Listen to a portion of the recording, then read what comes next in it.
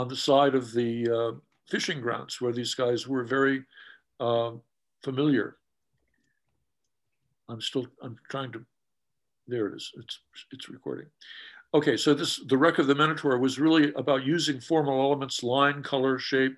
Here, the light colors signify hope. Here, the darkness signifies the almost certain death of these guys, these poor schmucks that got stuck on this boat that's getting bashed to pieces. But it's using formal elements to convey not only a sense of hope, but a sense of the sublime. It really came to a head when Turner tied himself to a mast of a ship and in the middle of a snowstorm, and he almost died, probably eventually did die of pneumonia. But what he found out by tying himself to the ship, that he really found out what a storm really felt like. Here's an image of a storm based on physical experience. And here he's sitting in this nice, comfortable studio in London, guessing at what a storm must feel like to be in. He gets all the details right, but he misses the truth. Here, he doesn't care about details at all. He barely gives us any details. Here, there's a paddle wheel side of the steamship, a mast, a flag, a smokestack, but no details. It's not about details. It's about truth. It's about the real essence, the sublime. Van Gogh used that spiral composition to make his definitive statement about the way the world really looks, not the way it appears to our eye. And Starry Night has been, somebody pointed out last time that this was done from his hospital room, his asylum room. It may well have been. But it wasn't about being crazy, as a lot of people suspect. I suspect this is one of the sanest paintings that's ever been done. To somebody who's really tightly wrapped, it looks crazy. But to somebody who really looks deeper into the universe, it looks like the statement of truth. Same with Monet's Les Nymphes, Les Nymphes, N-A-N-Y-M, P-H-A-E-A-S, Les Nymphes. The water lilies, giant paintings that were so almost abstract. They showed this reflection of the sky and the water. And the only thing that gives you any sense that it's not a pure abstraction is the lily pads here that are so receding into the distance. There's a sense of perspective, and you understand that what you're looking at is the surface of the water and the reflection, just the reflection of the clouds as color. The Ballad of the Jealous Lover of Lonesome Green Valley uses line and color to create a nightmare. It's America. It's like a folk song. It's like a country and western song. Here, the jealous lover has stabbed his girlfriend in the heart. And here in the foreground, paying no attention to what's going on behind them, is the artist playing his violin. This guy either playing the harmonica or rolling a joint, I'm not sure. And here, Jackson Pollock, the great artist, student of Thomas Hart Benton, is actually sitting here drinking his probably moonshine whiskey. So what it is taking the elements of line, color, form, and space and turning them into a myth, turning them into a legend. The archetype of the jealous lover, the isolated artist, this guy playing the fiddle, well, he could be standing on a mountaintop overlooking the clouds, standing apart from the flow of nature, which Thomas Hart Benton has now made to look like a dream or a nightmare. Wassily Kandinsky basically wrote a book called Concerning the Spiritual in Art. And he wrote in that book that he was now making art on purpose that was abstract. Art didn't have to look like anything. It just had to look like something. It had to be a thing, not a reflection, not a depiction of something else. So for Kandinsky, line, color, form, and shape, the formal elements are the meaning itself. That's what gives the art the meaning. It doesn't have to look like something. It just has to be something.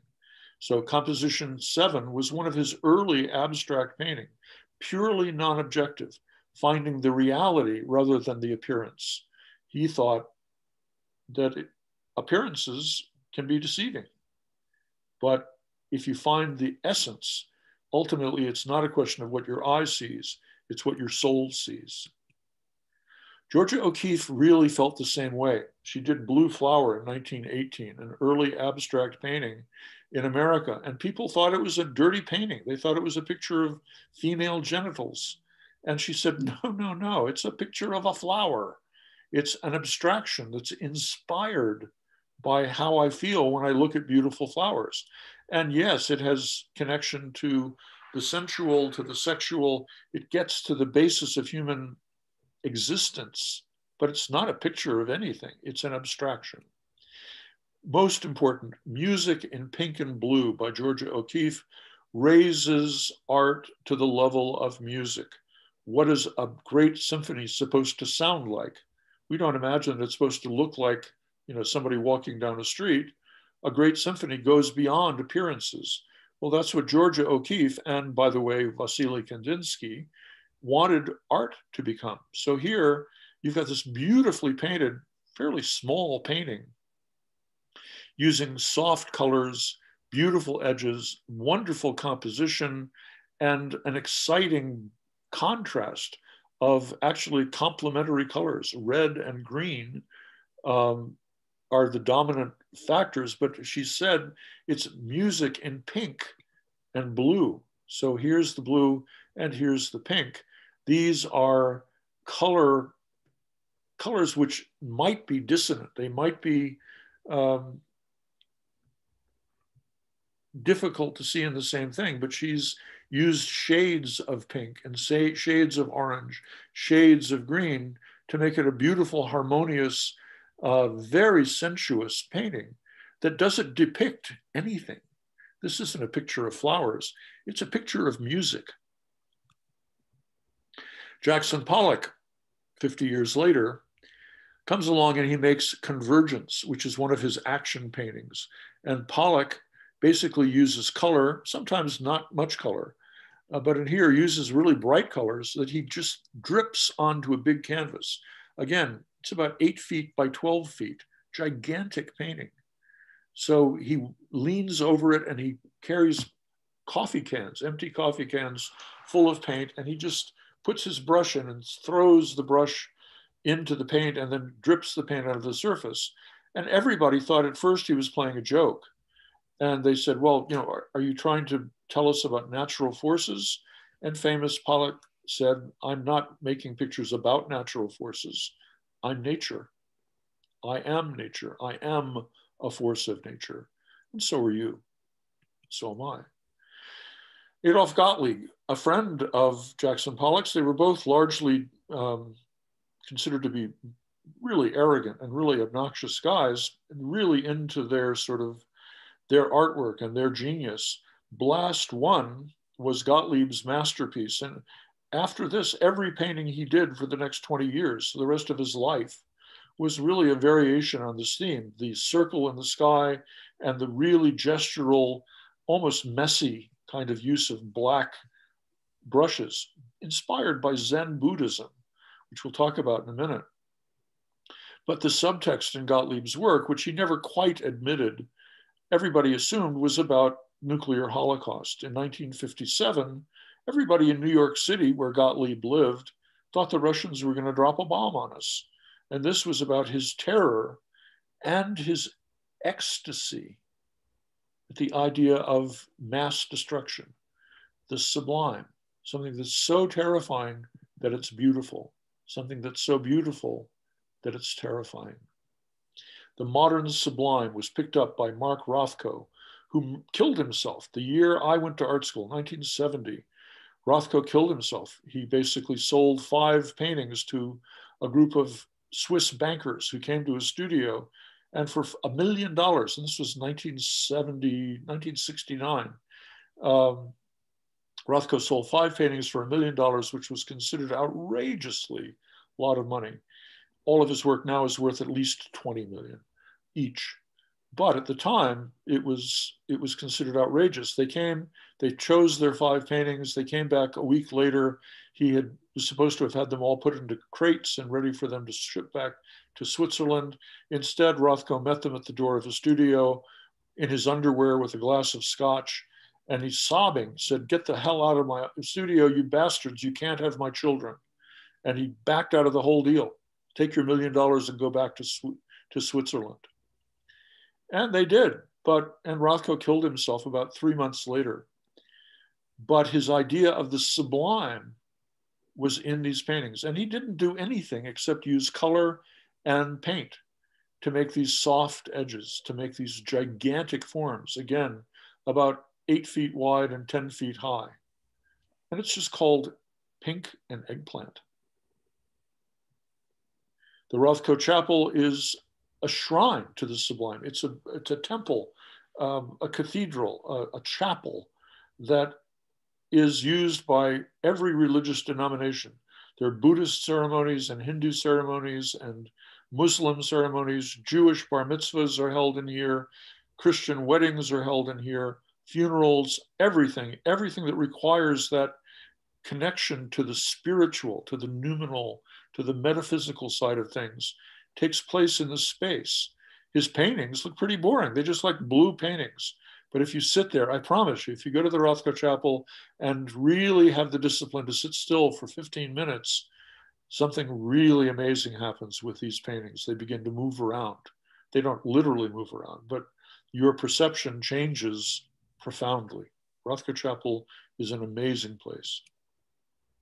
So Johannes Itten, we talked about with his Begegnung, was the father of modern color theory, but at the Bauhaus in 1919, he combined his color theory with his interest in metaphysics, his interest in yoga.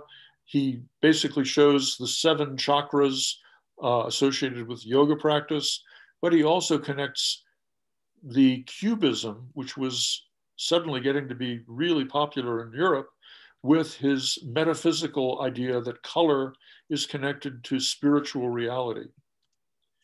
So that leads us to the concept of archetypes, which is what we're going to really talk about today. Archetypes are signifiers of universal meaning.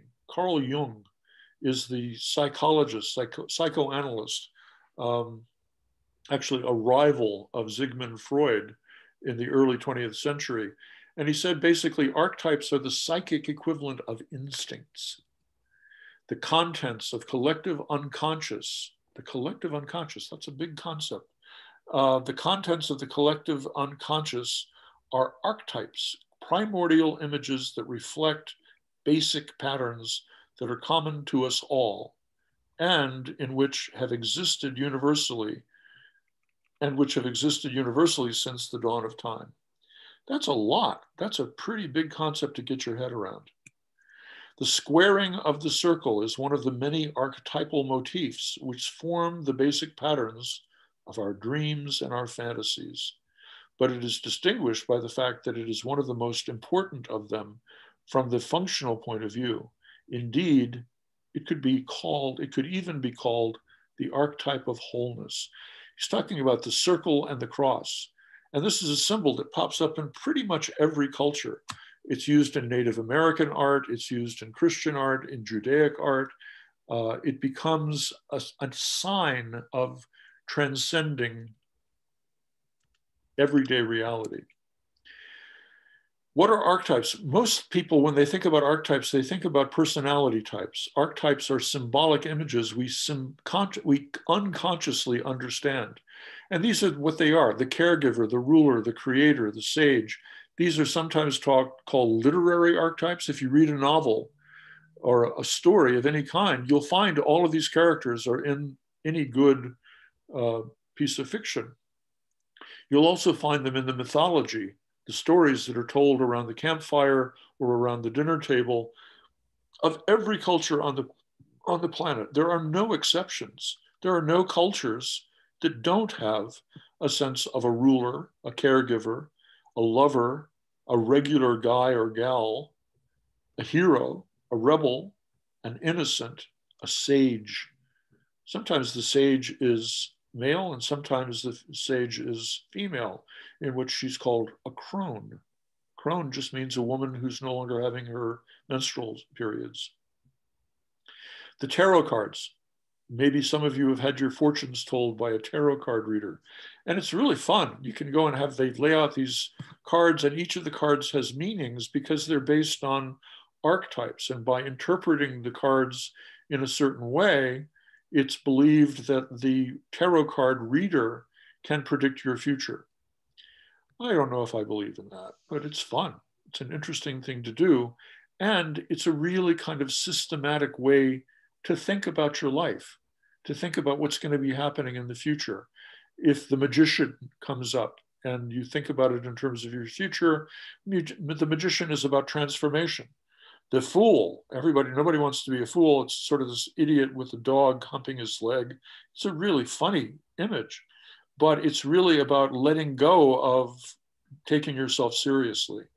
The Queen of Swords, the Ace of Cups, the Queen of Pentacles, all of the symbols in these cards have special archetypal significance. Cultural archetypes, myth and symbol. Jungian archetypes, put a context on those myths and symbols. And his idea of archetypes are that we have a self, who we think we are. We have a persona, which is how we act, how we're seen. A shadow, the part we don't want to face. Somebody could be really, really good, and they may have a really dark shadow to them, a secret they don't want anybody to know about. And then finally, he says, we all have an anima or an animus. He has a male and female version of the soul. And he says everybody has both of them in different proportions, different times of our lives. The anima is more important, or the animus is very important. And that, he says, is who we really are. So by the end of the class, I'm going to ask you to write a paper, and it just has one question. Who are you? Who do you think you are? Who do other people think you are? What's your shadow? What's your spirit? Where do you fit in? Those are really important questions. Art doesn't matter. Answering those questions does. And art is an amazingly good way to find out the answers to those questions. Finally, the visual archetypes that we're talking about are the circle, the square, the triangle, the cross, and the spiral. Here, the archetypes are slightly different. It replaces the spiral with the star, which some people do. But the star you can actually see sort of symbolically as being like a spiral. Spiral comes out of the center of the star, and it begins to symbolize the archetype of spirit, of sovereignty, but also of dynamism, of making things happen. The cross here is shown as being about power, authority, strength, focus, and will, but it's also about paradox. It's also about getting to the center of the cross, where the X and the Y come together in the middle, where the middle is neither X nor Y, and paradoxically, 100% X and 100% Y. It is both the thing and its opposite. And that has all kinds of symbolic significance in art. The circle is about the sky, about infinity, about wholeness, about love and perfection. The square is about stability and rigidity. Sometimes people think of the circle as being about mother and square as being about father. The triangle is about, the upturned triangle is about the male principle.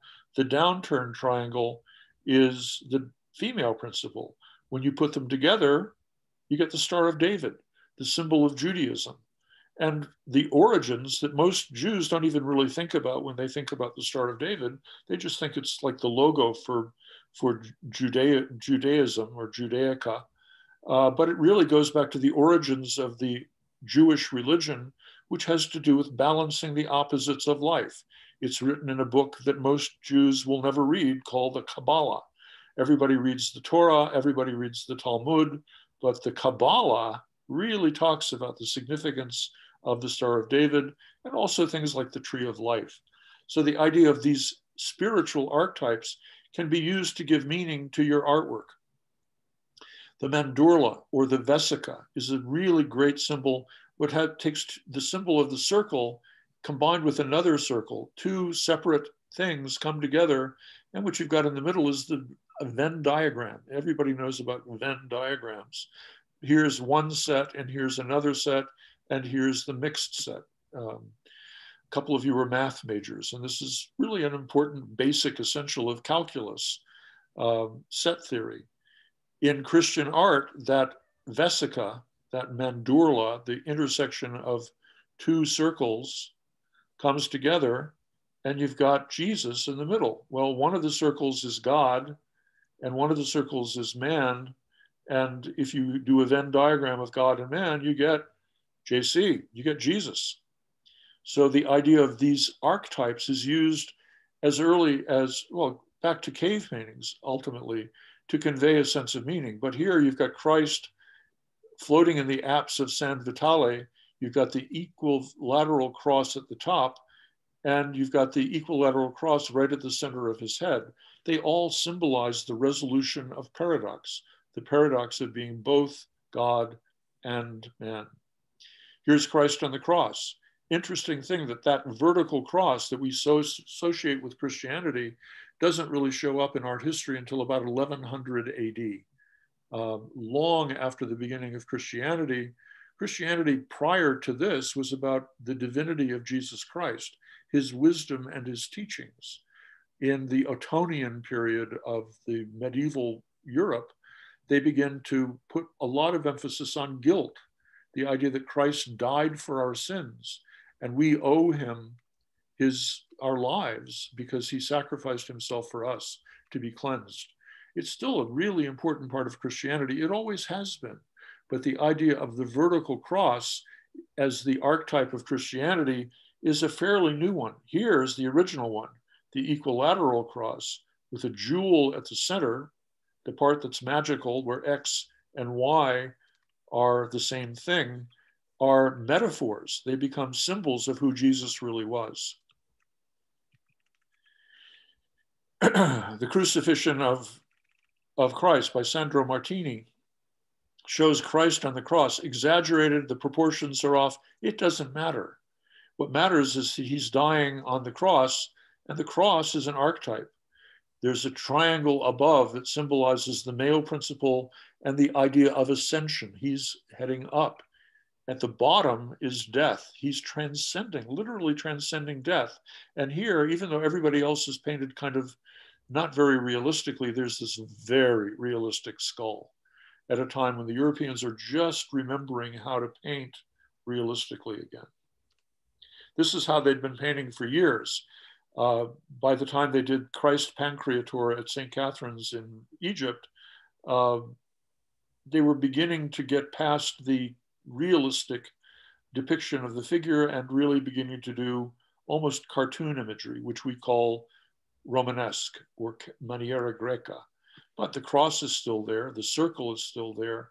The ideas of Christ as being expressed by these archetypes is really, really important. The cathedral at Saint-Germain in Toulouse in France is typical of a Romanesque cathedral where those principles of archetypes get to be hugely important. The idea that the X and the Y axis are what the entire church is based on gets to be the theme for almost all Christian architecture after the Hagia Sophia that we talked about in Istanbul. This is Western Christian architecture. And the idea is that if you go to the center of the cross, something magical happens. X and Y, if you're sitting here, X is X and Y is Y. Here, X is Y and Y is X, but they're separate. But here, they're joined together. And among other things, this begins to be the place where the whole cathedral was built for just one activity, only one thing, and that's the transubstantiation. The ritual for all Christians is to go and eat a piece of unleavened bread and drink a little bit of red wine and believe, to know that that's the blood and flesh of Jesus Christ. Well, anybody who knows anything knows that it's a piece of bread and it's a cup of wine. And at best, it's just a poetic metaphor. It's a way of sort of thinking about things in symbolic terms. But when they started building these cathedrals, the idea was to really allow the bread to be flesh and the wine to be blood. It's real blood and it's real flesh. Here, it's just a poetic metaphor. But here, where a thing can be the thing it is and the opposite of what it is at the same time, becomes possible. So these are meditation machines. These are machines that allow us to transcend and ascend at the same time. We go up. Just at the bottom, in the bottom of this cathedral is where Johnny and Susie are eating the bread and drinking the wine and ascending to God. They are meditation machines. And they use those archetypes to convey that meaning. In the Renaissance, in the Northern Renaissance, they started using the archetype of the triangle, the cross, here an X. And this is a really important painting because it uses these implied lines, these lines that aren't actually drawn, but they're implied because of the way that the shapes line up with each other. It's a really important concept. And here, the marriage of Arnolfini gets to be a really important painting, not just because it's really, really realistic. This guy's face is really his face. This woman's face is really a perfect portrait. Early art historians, when I first saw this painting, the art historian said, no, she looks pregnant, but she's not. That's just the way they painted back then.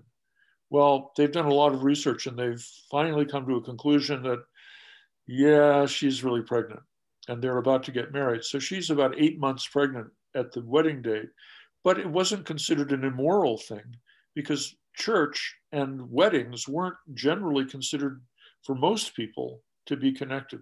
For kings and queens or dukes or major nobles, the church was involved in the wedding.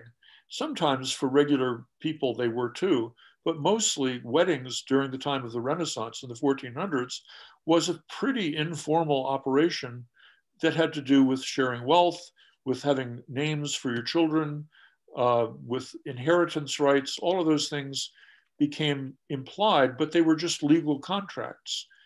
This painting becomes remarkable because these two figures, and there's some controversy about who they actually were, but it's pretty clear that they were historical figures. Arnolfini, we think, was an investment banker from Italy who was marrying a woman who may have also been from Italy. She may also have been from Belgium, depends on who you read. But in the back, there's a mirror that shows the backs of these two figures, and behind them in the mirror is reflected this guy, Jan van Eyck, and two other people. And it's signed, not this was painted by Jan van Eyck, it says Jan van Eyck was here. It's a wedding contract. It's a marriage license. It's an acknowledgement that Arnolfini and his bride got married. Here, the center of the image is them holding hands. And the archetypes, all of the implied lines and shapes, all support the fact that this is the most important part of the painting. It's not his face or her face, it's the joining of the two. Really, really major breakthrough for art. Again, about 500 years later, we have the American artist, Grant Wood, who does this amazing painting. How many people have seen this before? I'm assuming that most of you have seen some image of this. I mean, there was a TV show about Green Acres, and they made fun of this picture. It's painted by Grant Wood, who's an American realist painter. And it uses archetypes, the triangle pointing up, the triangle pointing down, and this image that keeps repeating, the 3 in 1, it's the Holy Trinity. And now transposed to American folklore, this guy is holding a pitchfork. Well, who else holds a pitchfork? He not only is holding it, but he's got it repeated. That same shape is repeated in the bib of his overalls. And the question is, what's being depicted here? When the sister of Grant Wood, who posed for this woman, was at the opening, somebody complimented her on, oh, you must be very proud to be seen as the farmer's wife in this painting. And she got mad and she said, no. This guy, the guy who posed for the farmer was Grant's dentist, and he's about 50 years old. He's an old man, and I'm only 25. I'm not married to him. I'm his daughter. So this, she said, was about his daughter and running away from home. He's looking at us like, don't you dare. If you come here, I've got my pitchfork. I'm going to protect my daughter's virtue. Lots of jokes about the farmer's daughter, traveling salesman jokes. But he's looking diabolical and like he has a real attitude. I would not like to argue with this guy, especially when he's holding a pitchfork. But her, she's looking over here somewhere. She's far away. She's getting ready to RUNNOFT. She's getting ready to run away. So here, there's this wonderful painting that shows the paradox of Christian virtue, the 3-in-1, everybody's going up to heaven, but also the dark side, the sinister side of rural American life. It's a very interesting painting, but it uses those archetypes to say something that's unusual, that's weird. The archetypes were used by Grunewald. Matthias Grunewald in 1537 used these archetypes, the cross, the triangles, the rectangles, and it's a closed altarpiece. When you basically walk in, it's about 8 feet wide, and all of these panels, all painted with oil paint on wood panels, are closed. And as you go in, they open up. And each of the inside panels show different aspects of Christianity. You notice as you get close to this Jesus that his arms and legs are really exaggerated. His hands are way too big, his arms are way too long, but his hands express pain. Those hands are racked in agony. This is not Christ saying, oh yeah, this is not a good way to spend Easter. This is Christ on the cross suffering, really suffering. His face looks agonized. And if you look really closely, you'll see that his body is covered with little zits, those same little zits we saw in those girls in the medieval illuminated manuscript. Well, Christ in this painting is dying of the plague. 1537 was the midst of one of the last great, really awful plagues of Europe. And people came to the church in Isenheim not to be cured of the plague. Everybody knew that 80% of the people who got it were going to be dead in about a week. So you come in on your last legs and you don't want to see a happy Jesus. You're suffering. You're getting ready to die. You want Jesus literally to feel your pain. Here, Mary Magdalene, here, one of the apostles, I'm not sure which one, here, Saint Sebastian, the patron saint of Germany, Pope Leo, and John, this is John the Baptist pointing to this guy. And in the background, it says something really curious. It says, he increases as I diminish. It's a very strange cryptic saying. You open up this mysterious object, and there in the right panel, right behind this painting here, is this painting. And it shows Jesus having died as you are about to do, because you have the plague. And like Jesus, it promises that you too will turn into a ball of light. Your form will be dissolved into light. That's a really big concept. Dissolving form into light is something that's right at the center of Christian mysticism, depicted here by using the circle and the triangle to be metaphors for Christian experience. Here, another use of symbolism by Arnold Böcklin, a Swiss painter in the late 1800s, who uses the triangle here. There's a triangle implied here and a rectangle here. What is he talking about? What is being symbolized here? Well, somebody in one of my classes pointed this out, and I actually read up on it. And yeah, there was a whole analysis of this painting. Apparently he did 8 of these paintings, different variations of the theme, but it was a very popular theme. Here's the little figure, somebody who's died wrapped in a shroud, being ferried across the river Styx by the ferry boatman, returning to this island through this very curious looking square gate. As you enter, you get a little grove of trees, and you get these 2 white outcroppings. And one of the women in my class said, I can't believe what he's doing here. Look at the real symbolism. Look at childbirth. If you ever have witnessed a childbirth, what you see is 2 knees that are up in the air, legs spread apart, with a bush, with the pubic area symbolized here by a gate. And this is ultimately about the return of the spirit to the mother. After you die, you return symbolically to the mother. You go back, we all go back where we came from. So it's like, it's a reverse of human birth. And it's that triangle these triangles and this square, all symbolizing birth and death. Same here, Edvard Munch's famous painting, The Scream. It's about the same thing. You get this funny little figure that is screaming, but it's not meant to make a picture of somebody screaming. It's meant to be a scream. This whole painting is a scream.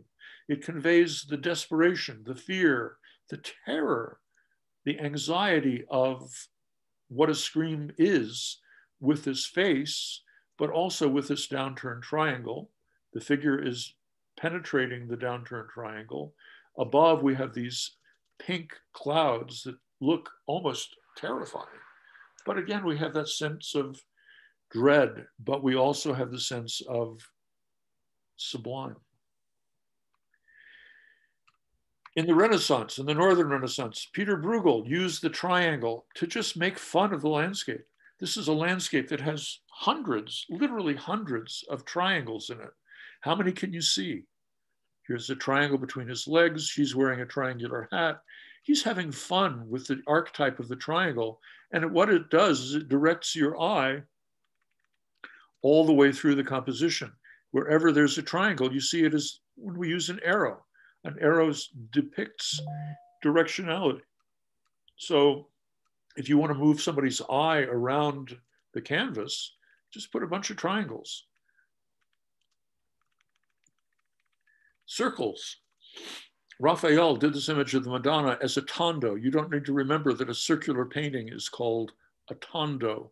But here, Raphael uses the circular canvas as a way to make a composition that's not based on triangles. It's not based on horizontal lines that are nice and orderly. Everything in here is an arc, a curve, a spiral. There's a spiral that goes out like that. There's a spiral that goes like this. There are two spirals intertwining each other. Wonderfully sensuous, wonderfully loving, a perfect metaphor for Christian faith. And again, we've got symbolically the Virgin Mary, the mother, the caregiver, the hero. Jesus is the hero, the archetype of the hero. And here, John the Baptist is basically his assistant, somebody who sees him and recognizes him for who he really is. But it's all done as a composition of circles, of spirals, of arcs and curves. The biggest circle in the world, 5 times a day, people bow down to this place in Mecca. When everybody in Islam bows down to Mecca at the same time, they form a circle that's as big as the planet. People don't think of it that way. People think of Islam as being this sort of exotic religion from the Middle East, but it is worldwide. There are Muslims on every continent, and 5 times a day, when they bow down, they simply make a circle. There are only 3 things required of people who are Muslims. One is to bow down 5 times a day.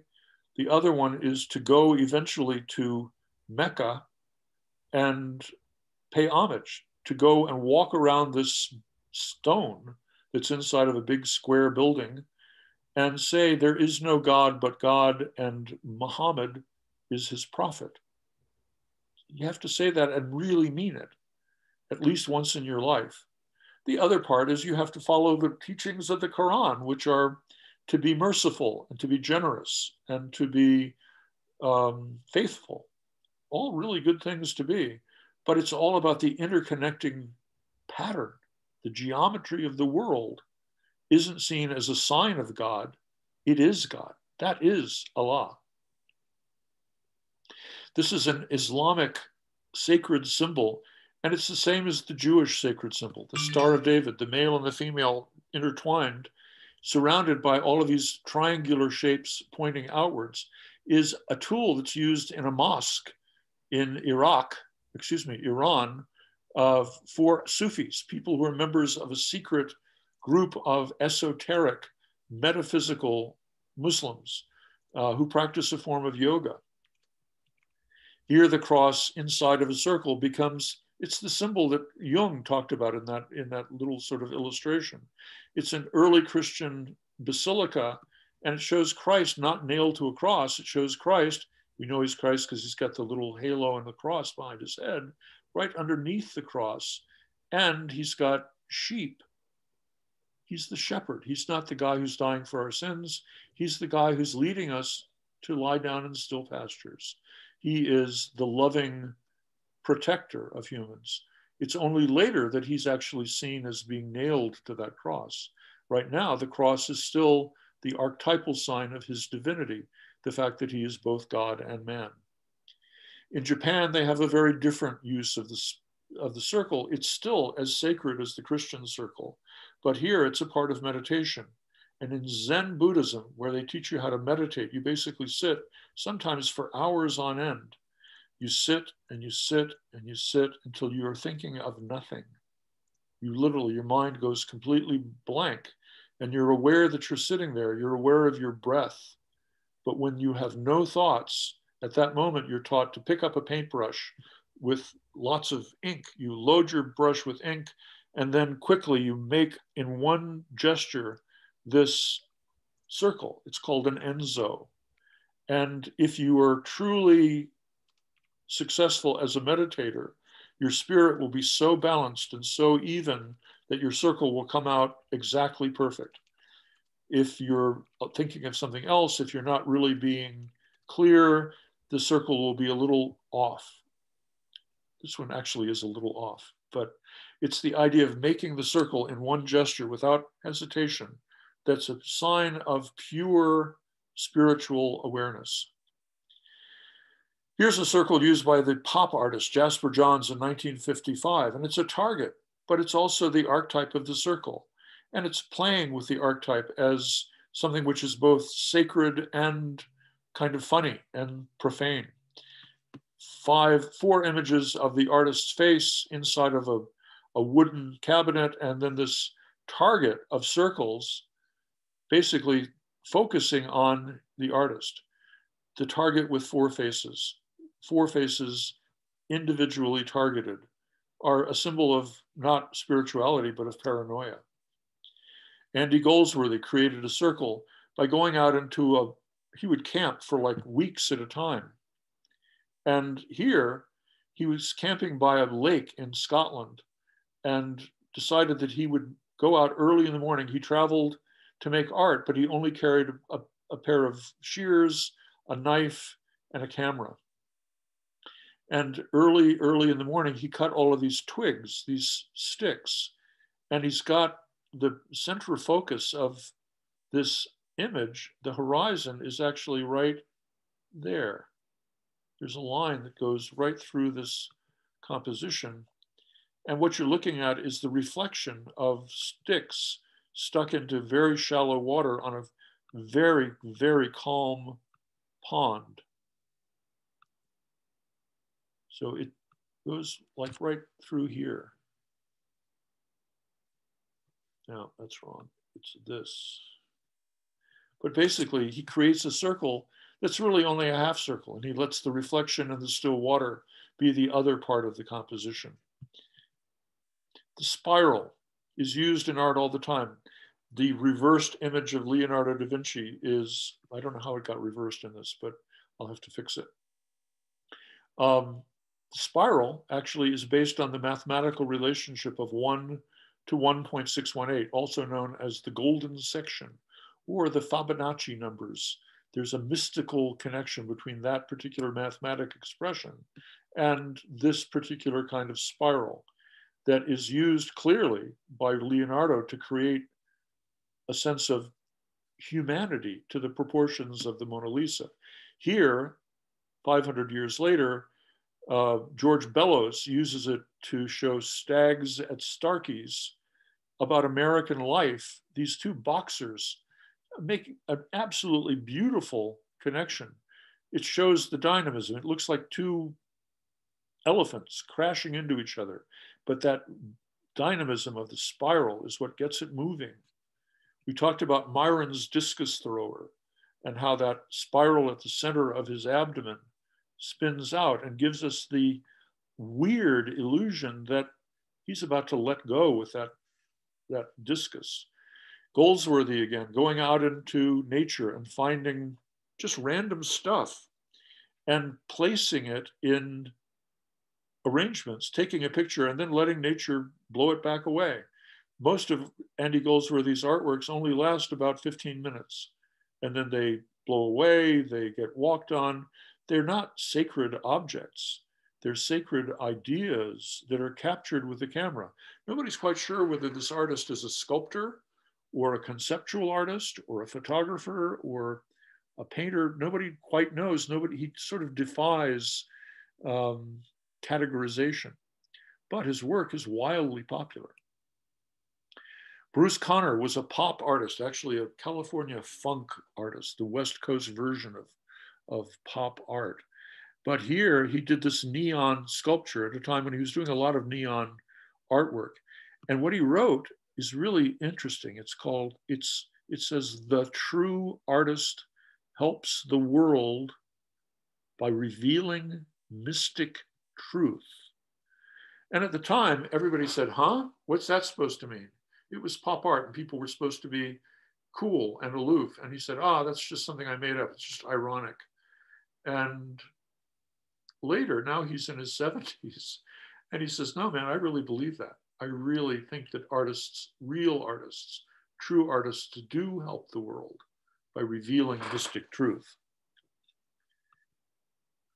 So next week, we'll talk about mandalas and how taking those archetypes and putting them on top of each other really creates sacred architecture. So with that, I will stop sharing and stop recording. Here we go.